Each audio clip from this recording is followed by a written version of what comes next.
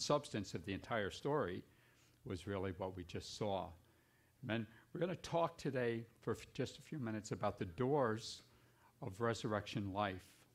Doors of resurrection life.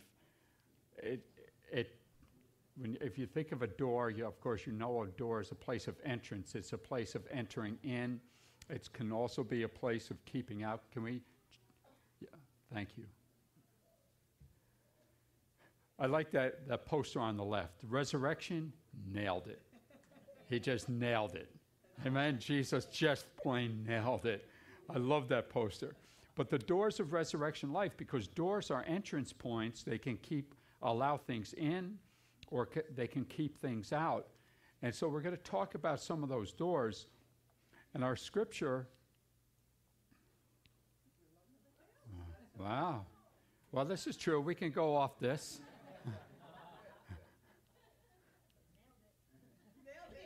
Nailed it. Somebody's got to get this message. We've heard it 3 times now.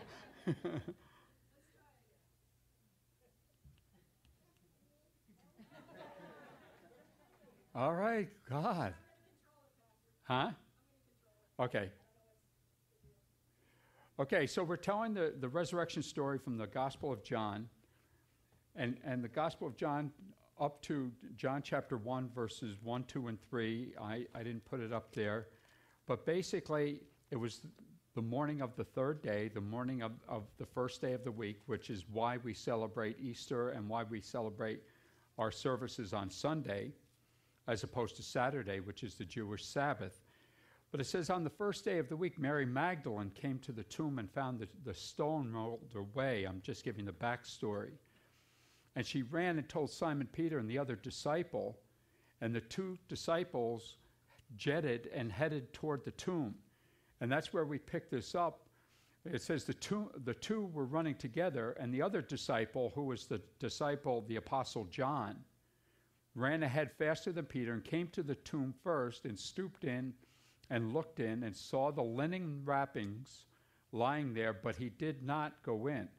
And so Simon Peter also came, following him, and entered the tomb. You know, Peter, he's just going to make it happen. And he saw the linen wrappings lying there, and the face cloth which had been on his head, not lying with the linen wrappings, but rolled up in a place by itself. So the other disciple who had first come to the tomb then also entered, and he saw and believed. So, Father, we thank you for your word, and we thank you for Jesus. Just now make it spirit and life in our hearts. Amen. Today is the day, of course, that we celebrate more than any other day. This is the high holy day of the Christian calendar. Christmas is important. Christmas is, of course, we celebrate so much. But really, today is the day.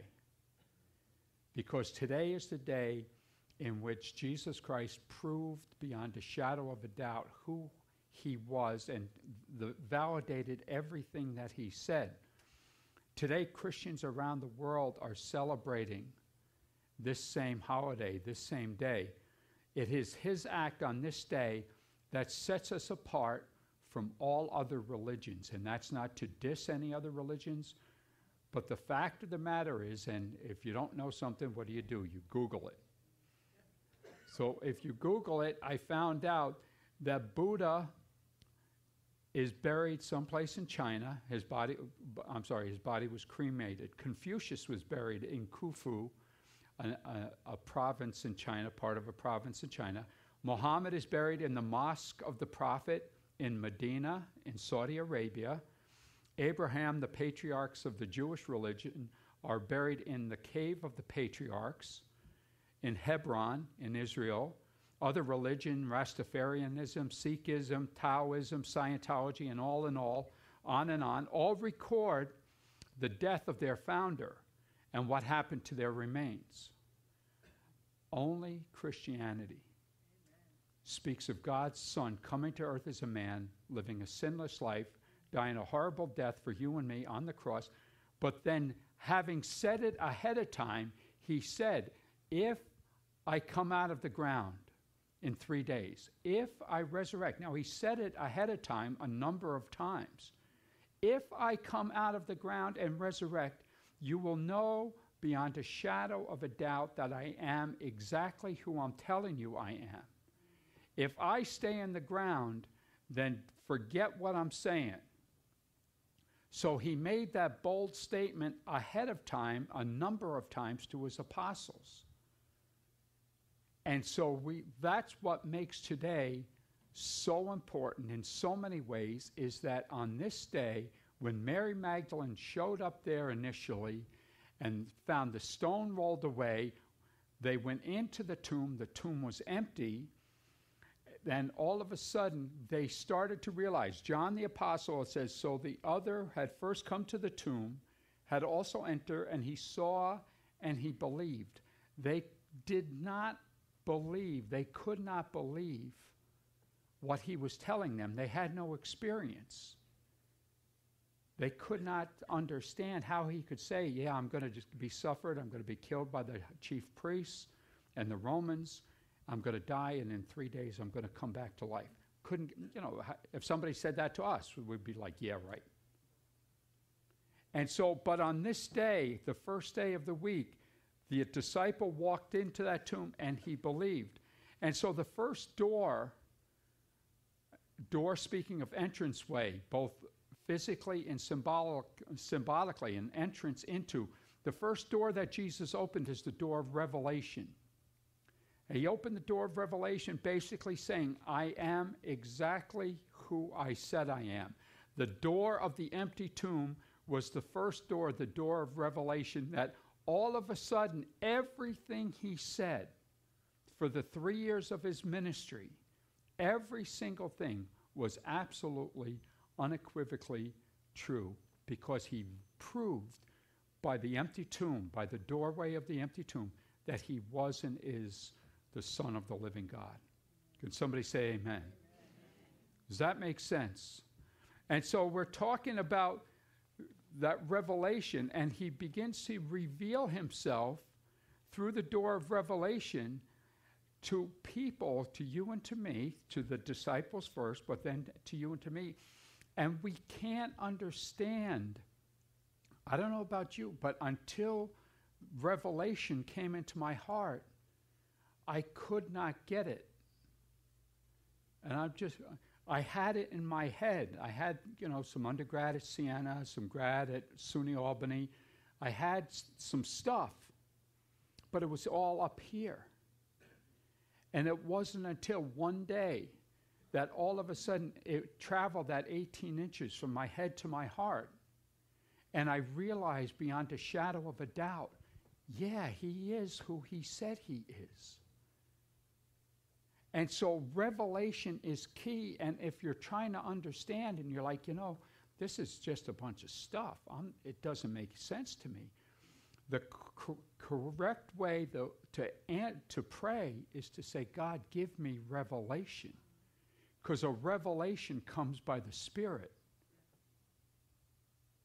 Does that make sense? So the first door is that door of revelation, that he has risen, that the tomb is empty. And all the other religions, and again, not to diss them, can't say that. That's what makes the difference. That's why there are over 1 billion Christians in the world today celebrating that very fact, that the tomb is empty.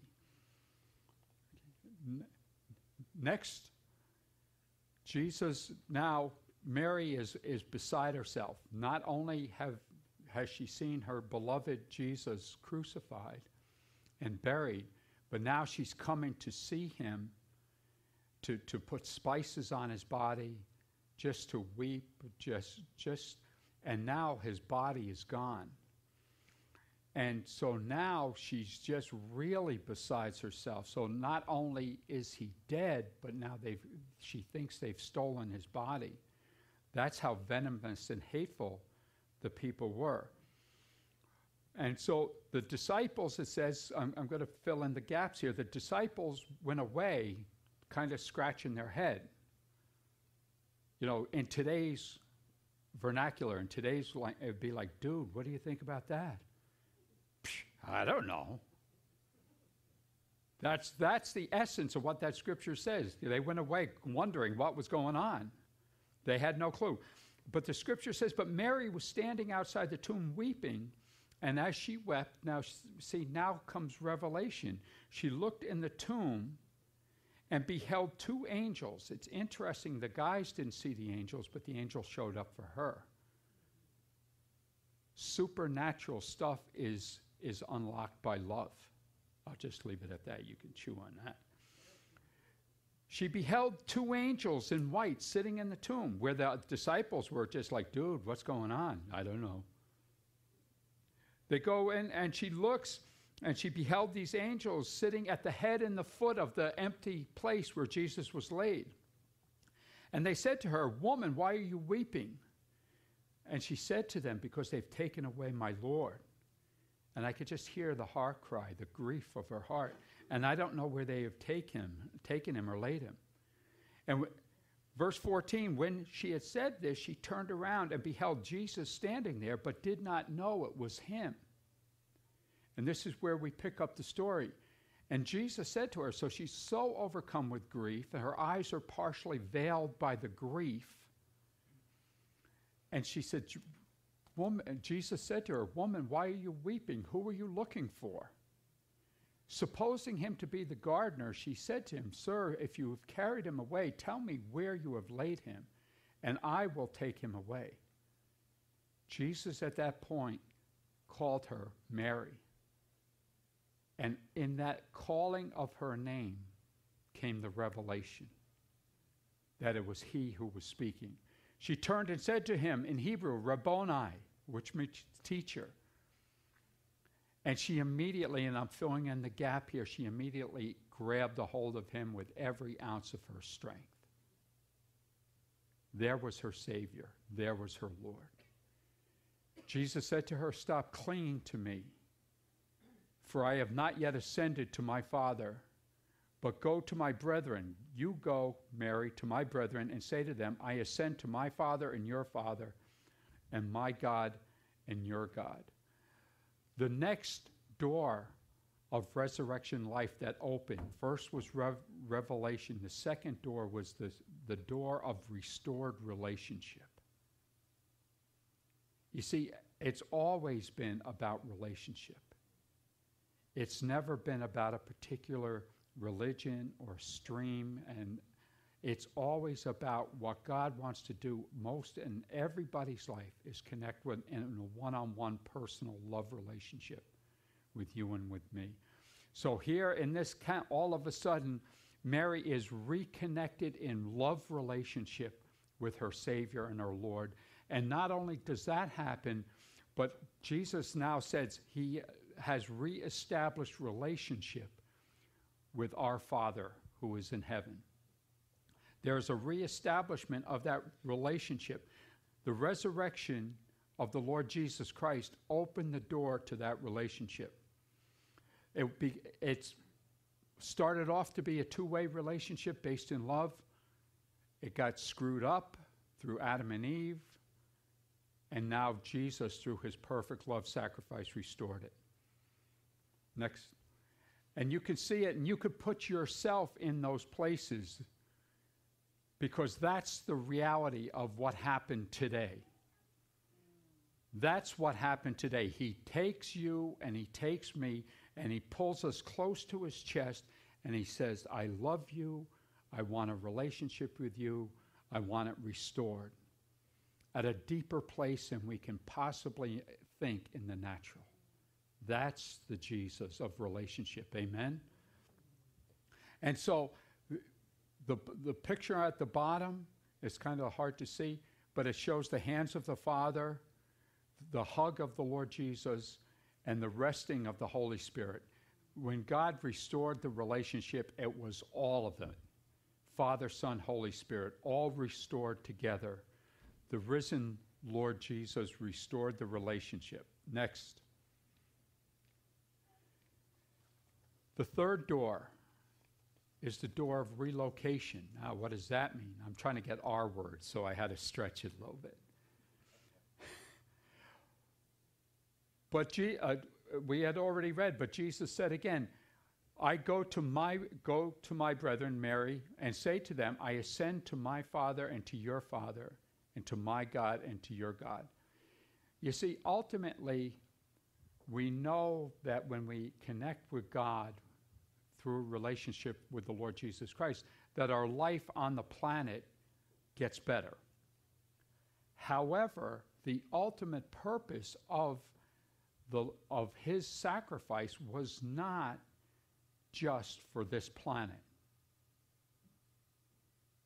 He had to open the door of relocation, meaning he had to open the doorway to heaven. His sacrifice, that perfect sacrifice on the cross, did that. It says in Revelation 1 and verse 17, when I saw him, meaning Jesus, this is John, who was just with Jesus for 3 years, but now he's seeing him as the glorified Son of God. He said, when I saw Jesus, I fell at his feet like a dead man. And he placed his right hand on me, saying, do not be afraid. I am the first and the last and the living one. He is the living one today, folks. And I was dead, and behold, I am alive forevermore, and I have the keys of death and of Hades. He opened the door for us to go to heaven. Listen, even if this life absolutely stinks, it means nothing. The scripture says it's a breath compared to eternity.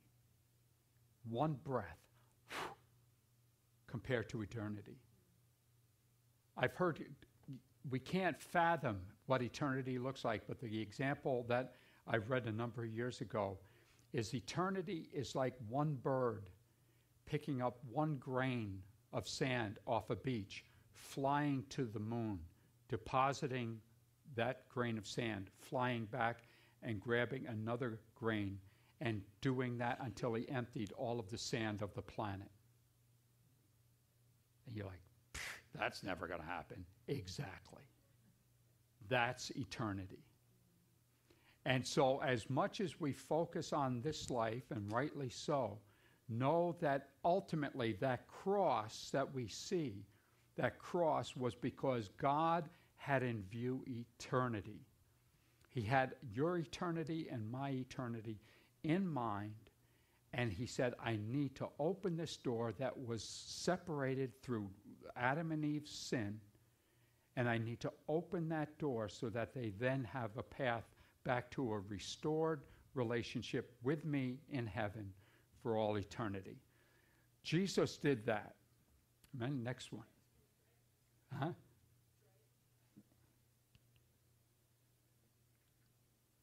Through his sacrifice and his resurrection. The scripture says in 1 Corinthians 15, it says, if Jesus did not resurrect, then we have no hope. But the very fact that he came back to life means that he's the first fruits of those who were dead and are now alive. He proved forever that there is a life after death, and he opened the doorways to heaven. Thank God. Amen. So he dealt with the door of relocation. He opened those doors wide. The next door is the door of regeneration, and these are just little tidbits out of the scripture. Jesus came, this is a little bit later, the same day, okay? The disciples went back and said to the 12, the rest of the 12, dudes, you won't believe this. The tomb is empty. We don't know what's going on. Can't understand it. John is saying in his heart, but John was timid. He's like, yeah, but I think he's alive. But the rest of them are like, I don't know. Now we're really perplexed.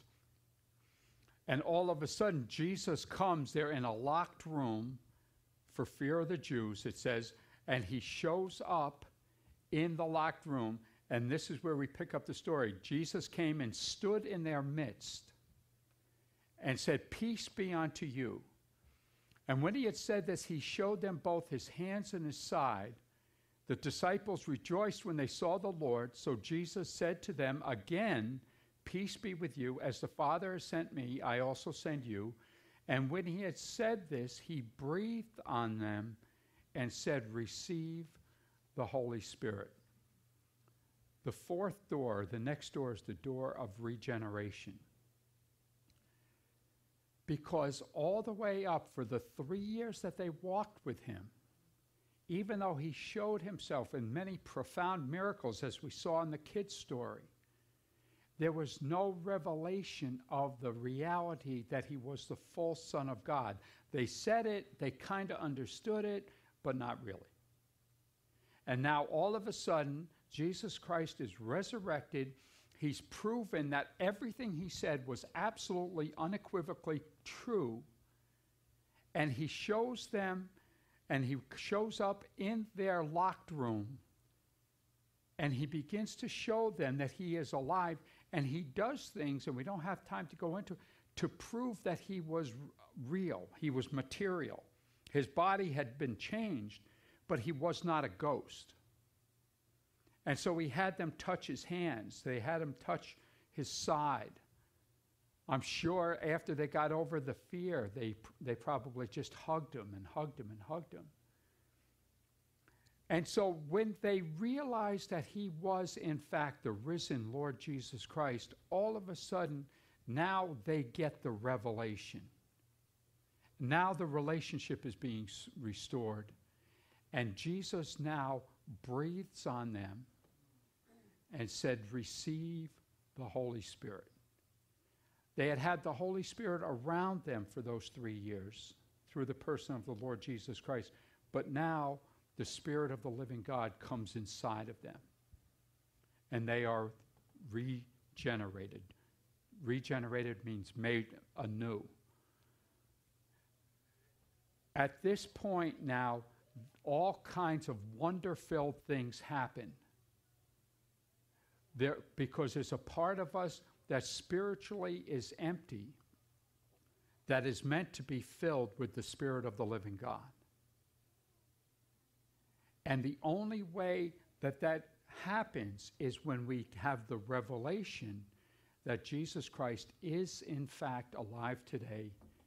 He's the Lord, and he wants to have a personal relationship with us. When we get that revelation, I can tell you when I got that revelation a bunch of years ago at a very religious place, a full Quarry Steakhouse, at a full gospel businessmen's meeting, and all of a sudden, here comes a revelation, and my wife and her wacko girlfriends have been praying for me.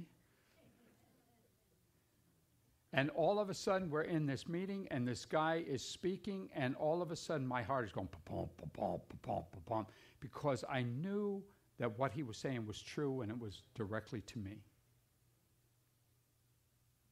At that point, when I said, yes, I saw Jesus Christ as alive today. I saw him, and I wanted that relationship. I didn't say any pre-programmed prayer. I don't even know what I said, to tell you the truth, other than said, I want to be like the rest of these people in this room, because I knew they had something inside that I did not. They had a love, they had a joy, they had a peace. Their life was not perfect, but they had something that I wanted. At that point, I received the Spirit of God came inside of me, and within 24 hours, stuff started to change in my life. The door of regeneration. It can only happen through the Lord Jesus Christ. He is the sender of the Holy Spirit. If you can see him praying for that person and the dove coming down and settling. If we don't understand, it's primarily because the Holy Spirit has to reveal it to us. And so once that happens, things like this, we're born of the Spirit. We're translated from the kingdom of darkness to the kingdom of light. All of a sudden, spiritual things that made no sense. And I had undergrad stuff that in theology and things like that made no sense. There's a bunch of stuff I studied to pass a test. Made no sense. Until the Spirit of God came and began to reveal that. Next, same story. And so it was the evening on that first day of the week, and the disciples were shut up in the room for fear of the Jews. Jesus came and stood in their midst. Same story, same account. But consider the fact that they were absolutely terrified. Anybody here ever been terrified? It's not fun. But they were absolutely terrified. You see, they saw their leader cruelly and falsely accused and crucified. They saw the fact that, and they knew the fact that they had been identified with him for 3 years. They had stood with him for 3 years. All those times he was teaching, for those 3 years, the disciples were around. And in their heart, they knew that the Jews were going to come for them. And they were terrorized. They were absolutely terrorized. And so all of a sudden, now Jesus blows away that fear because he shows up in the midst of them. I can tell you that if there's fear stuff in your life, Jesus wants to come in and deal with that. He wants to blow it up for you. He wants to help you get rid of that fear. Whatever that fear looks like. He is one who conquered, when he conquered sin, death, and the grave, he conquered fear.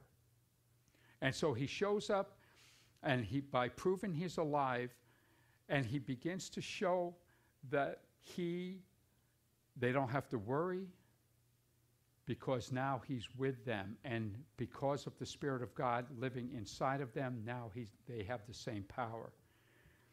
That resurrection life from him is still blowing open fear. Whatever that fear looks like in a person's life. Could be fear from punishment, from past mistakes. Could be fear of not being good enough. Anybody ever feel that? Could be fear of failure. Fear of coming up short. You name it. But Jesus shows up with his unconditional love, and he absolutely said, let me blow up and take away that fear, because I'm present with you and in you when you accept me. That's shouting stuff. Yes. Amen? Thank you, God. He comes, when he shows up in a person's life, he brings all of the attributes of his nature. What's his nature look like? Love, joy, peace. Anybody use some love and joy and peace? Gentleness, goodness, kindness, faithfulness. The character and attributes of God he shows up with in our life. And he blows away that intimidation. The last door, or next to the last door, is the door of restoration. He begins to show up, and he begins to let me read it, sorry. When he had said this, he showed them both his hand and his side. The disciples then rejoiced when they saw the Lord. So Jesus said to them again, peace be with you. As the Father has sent me, I also send you. He restores destiny. He restores what God created us to be. Every single one, it says in Psalm 139, has a book. Your book, and you check it out, it's in Psalm 139, was written even before the foundation of the world. The book with the number of your days. In that book are assignments that we are to complete for the Lord. It's called destiny. Doesn't mean we have to go out, sell everything, and head to Mozambique, although we might do that. It means being obedient to whatever he's put in our heart and on our life. Amen? Could be could be a good parent and raising your kids and doing the best job you know how. Could be any of a number of things. It's in your book. And yet, we can't complete what's in that book apart from having Jesus in our life. Can't do it. Because most of those things, although they're physical in nature, they're spiritual in power. And so when we begin to connect with the Lord Jesus, we begin to, he says, let me now begin to restore your destiny, restore the reason, the purpose for which I've created you to be. And he begins to take us, he grabs our hand one step at a time. He's not afraid if we fail. It doesn't get him nervous in the service. And he begins to say, let me just walk with you and let's fulfill this thing together. That's why at the beginning of service I said there was just such a sense of so much destiny in this room. And he begins to not just show us, but empower us, activate us, energize us to do those very things he's called us to do. I loved it. Last night we were doing our Easter celebration at home, and my daughter-in-law, Alicia, was showing me a ceremony they do in Ecuador. What was the name of it? Do you know it in English? It was a ceremony in Ecuador. But basically what they did was they had people come in, priests, all dressed in black, with things over their head, and they laid on the floor, showing that the people were dead. They were dead spiritually. And then the archbishop comes in with a flag, a huge flag, and it's black with a red cross in the middle. And the black signified the death of the Lord Jesus, and the red cross signified his precious blood. And as the archbishop walked in, he waved the flag. It was in the Catholic Church, in one of the cathedrals, I think. They began to wave the flag. And as he waved the flag over these monks, they would stand up and they would take off the black robes and they'd be dressed in pure white. That's the restoration of God. I'm telling you, when you connect and we connect with him, your sins, though as scarlet, it says, are as white as snow. Your past is in your past. Your junk is in the trash spiritually. And God is saying, I want to restore the years of stuff. Let me stick my hand in your hand and let's walk this thing out, because I'm a God of restoration. Amen. He begins to send them. Now, there were some guys here. There's a tax collector. There were some fishermen. There were some other guys there with different occupations. But their destiny was to change the world. Their destiny was to take this good news of the kingdom all around the Mediterranean basin, to India, to some of the Pakistan, some of the other places, and begin to just change the world with the good news of Jesus Christ. That destiny, they had no clue. Even Peter, at that point, Peter was like, you know what? Nothing much is happening. I don't know, there are a couple people in the room that are like that. That mean if nothing's happening, I'm going to go make something happen.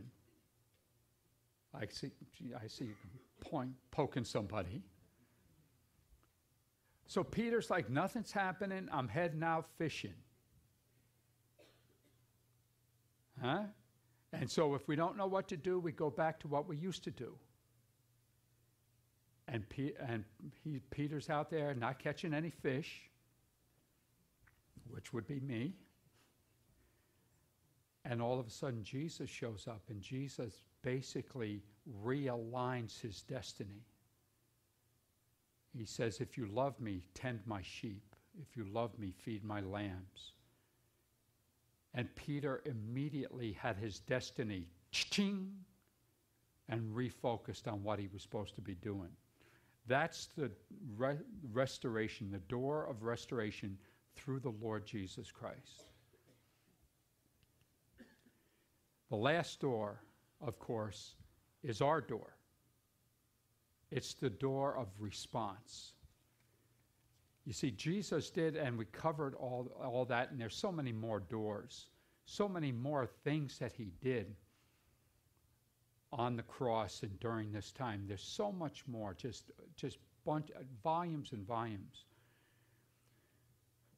But God's word portrays, and it's kind of hard to see, but God's word portrays our free will as our door. Our free will is our door. We can open that door or we can keep it shut. God's word also shows that the same risen, living Lord Jesus Christ stands at the door of our free will. He's probably more patient than me. I'd be like, hello? But he stands there and he knocks. And he's knocking on the door of our free will. And he knocks on the door of our heart, which is where the center of our free will comes from. And he begins to knock at that door. And he's knocking, and he asks permission to come in. He's not a bully. He's not a pushy type, even though he's all-powerful. He will not ever override our sovereign free will. So he stands there, and he's knocking, and he's knocking.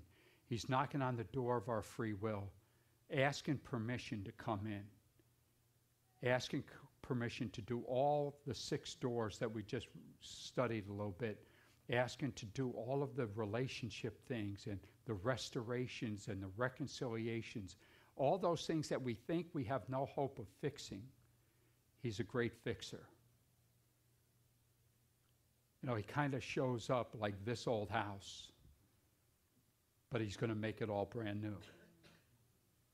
But in that showing up, he will not force the door open. And he asks if we would open that door, the door of revelation, if we would open the door to his revelation, his relationships, his relocation. Do we want to make sure that we're set for heaven? Regeneration, do we want to be empowered by the Spirit of God? Do we want to remove fear, restored to that destiny? All of those things. He stands at the door and knocks. And really at that point, it becomes our decision. By an act of my will, I can either open the door. For me, I did that over 25 years ago at Quarry Steakhouse, of all places, probably because I like food. But when I opened the door that one time, immediately, my life went in a completely right direction. But I had no clue I was supposed to do this. I was teaching. I was tenured. Some of you know the story. I was teaching for 7 years at RCS Middle School. I was head football coach. My goal was to become full-time collegiate football coach. I mean, you know, the plan was there. And within 24 hours, God began to restore my real destiny. And it's been awesome. Hasn't always been easy, because there are some things that have to happen along the way to fulfill your full destiny. But it's been awesome. And it's not done yet. I'm just getting warmed up. Right, Jesus? Said, your door's tomorrow. No, sorry.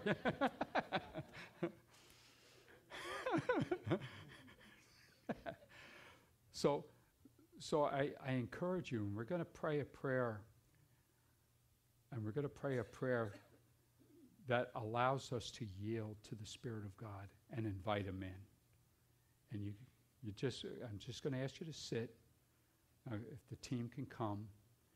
But it really now becomes intimately personal between you and Jesus. Intimately personal. There's no grandparents in God.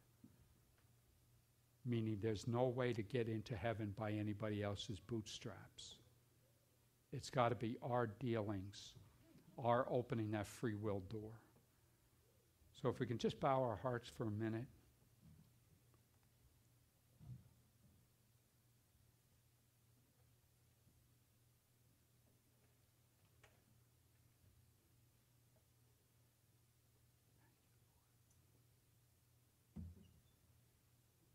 And going to ask you to pray with me. And I'm going to ask you, you pray it in your heart. God still hears hearts. But if you pray it out loud, it's something that the angels hear. That sounds weird, but it's true. But to simply say this, Lord Jesus, I open the door. I open my free will door to you. Come into my life. I want to sup with you. I give you my life, all my junk, and all of my fear. I want my relocation to be in heaven. I declare you are alive. You are seated on the throne in heaven. And I ask you to come and be seated on the throne of my heart. Thank you, Jesus. I just stay in that place, just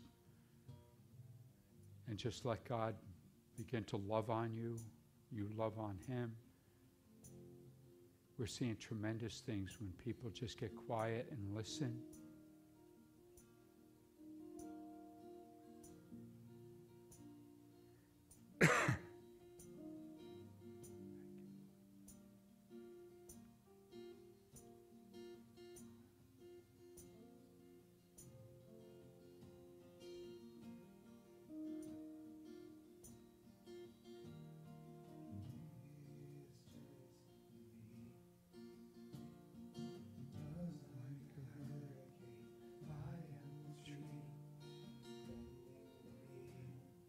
Let's stand together.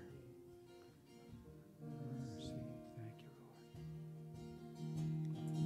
All of a sudden, I am unaware of these afflictions, because by glory, and I realize just how beautiful you are, and how great your affection for me.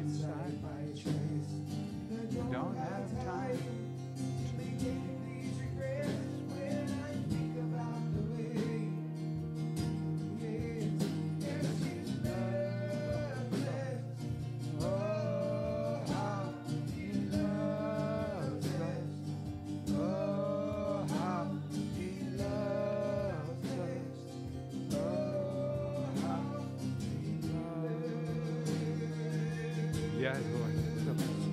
He loves us. Oh, how he loves us. Oh, how he loves us. Oh, how he loves us. There's one more. Maybe you opened the door a number of years ago, but that door is kind of creaked shut. Over time, over life, stuff of life. Today is a good day, on the day that is the high holy day of the Christian religion, that we understand that Jesus did it all for you and for me. To say that same thing, to say, Lord, I open the door fully to you. I don't want to open it just enough to get a little draft. I want to open it wide so you can fully come in. I'm not opening up the peephole. I'm opening up the entire door. In fact, God, I want it to be a garage door. I want it to be a barn door. I want it to be a big door. To take me where you want me to go and do what you want me to do. Let's just take a minute. If that's you, just say, I open my door wide, God. I open my free will wide to you, God. Thank you, Jesus. Thank you, Jesus. There are at least 6 people in this room who will go overseas for the Lord. At least 6. There's probably more, but what I'm hearing in my spirit is at least 6 people.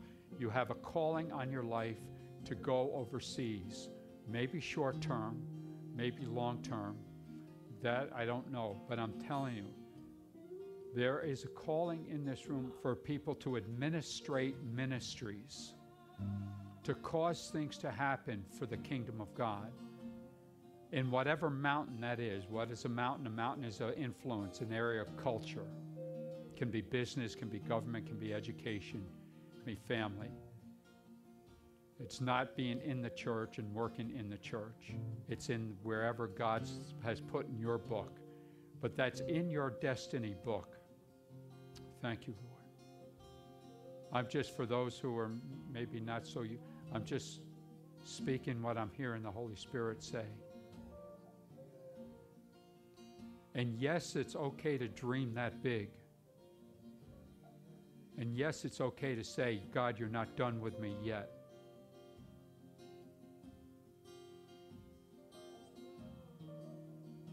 Thank you, Lord. Thank you. Amen. Amen. Thank you, Lord. Well, this has been wonder-filled. Amen. Amen. We ought to just give Jesus a big clap of praise. Thank you, Lord. Thank you, Lord. Hallelujah. Hallelujah. Hallelujah. Be blessed. You're welcome to stay and linger and just soak and do business with God. We have some goodies out in the cafe. If you would like prayer for anything, maybe there's something here that you just want to solidify. You said, you know what, Pastor, this is the first day I've ever opened the door for Jesus. Can you pray with me to release my destiny? I'll pray. We'll pray for anything, any needs. But be blessed. Have a wonderful day. Amen, amen. Amen, amen.